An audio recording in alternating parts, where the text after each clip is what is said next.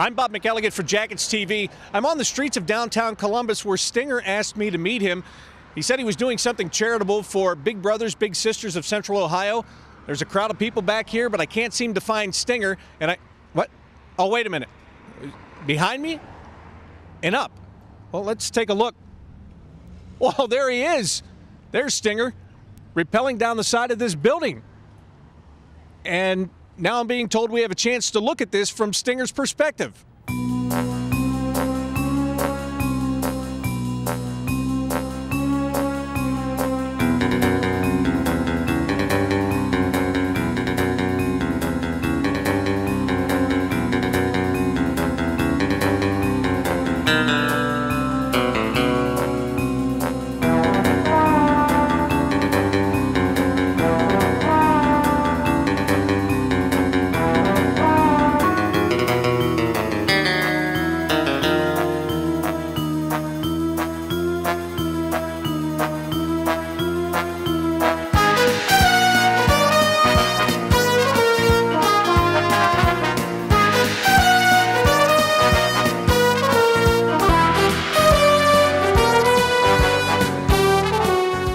All right, here he is. Stinger just came down off the building. Were you scared up there?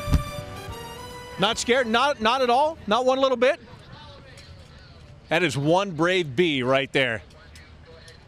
Now, to find out what all of this was about today, I'm joined by Ed Cohen. He's the president and CEO of Big Brothers Big Sisters of Central Ohio. So today you had mascots rappelling down the building, and then tomorrow it's going to be people going down the building. Just tell me about this whole idea. This thing is a fundraiser. It is. So it's much like many fundraisers. So we get people to volunteer to get sponsors, and they get sponsored and raise money. And then just like many events, but instead of taking a walk or riding a bike, they rappel down the side of the PNC Bank building. So instead of taking a walk, just go out over the edge of the building and rappel down. How many people did you find were interested in this and wanted to be a part of this event? Well, this is our first year doing this event. We've got about 50 rappellers this first year, which is a great start. And that's tomorrow. And then we look forward to this becoming a signature event we do every year. This has been a great weather day. Obviously, that is preferred when you're rappelling down the side of the building. And how much do you appreciate the fact that you got a day like this? You're going to have a day like this for the event for the actual fundraiser itself? Yeah, it's beautiful. I mean, we want people to have a great time. We want people to raise a lot of money, but have a lot of fun doing it and come back and tell their friends. But the main thing is raise money so that we can match more kids with mentors. We have many kids on our waiting list, and this funding will really help us help a lot of students and a lot of kids and families. And you already have a couple of main fundraising events throughout the year. How much are you hoping that this is one that you can add to the calendar every year?